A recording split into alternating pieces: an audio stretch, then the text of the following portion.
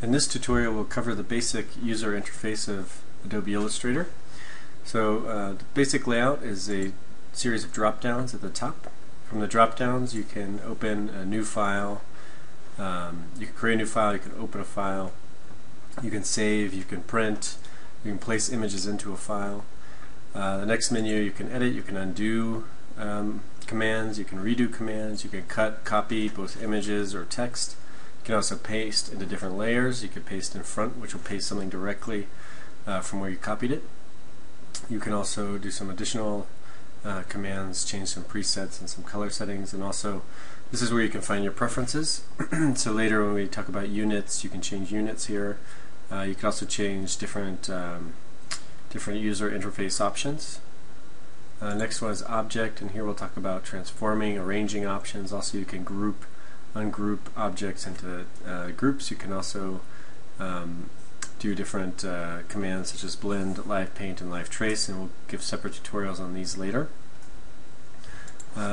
Next you have type. So here you can create type, you can change font, you can change the size of the font, and you can always go back after you've created text and rechange the font here.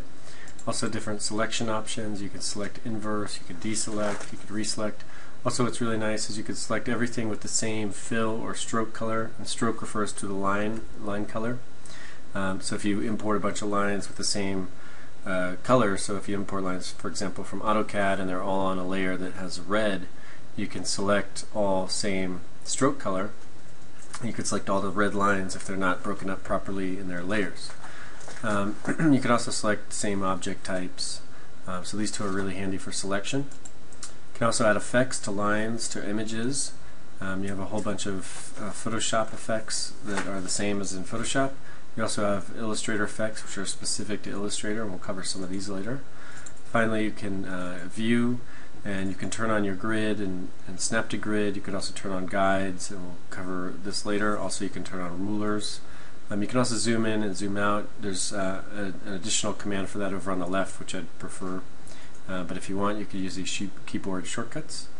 And the next menu, you have the window, and these are all of your palettes over on the right. So over here on the right, we call these palettes, and all of the palettes are also in this list here. So if you want to activate any of these, let's say, for example, you want to see color, you can select color, and your color palette will then appear over here on the right.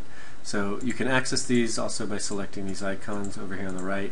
So for example, we have color, you have color again, you have different swatches or brushes or symbols, which can, there's some presets in Illustrator, but you can also download some. You have strokes, so these are all your line weights, line types, gradients, transparencies. A little further down we have layers and artboards. So layers, will work a lot with layers, and we'll do a separate tutorial on those, but this is where you'll find your layers. You could create new layers, you could delete layers. Finally, over here on the left are your toolbars. So here you have your selection tool. You also have a direct selection tool, which we'll talk about later. These are how you select objects and text. Also a pen tool that lets you to draw. Type tool allows you to type text. You also have a line tool, but I prefer to use the pen tool. You have a little more control. You can also create standard shapes.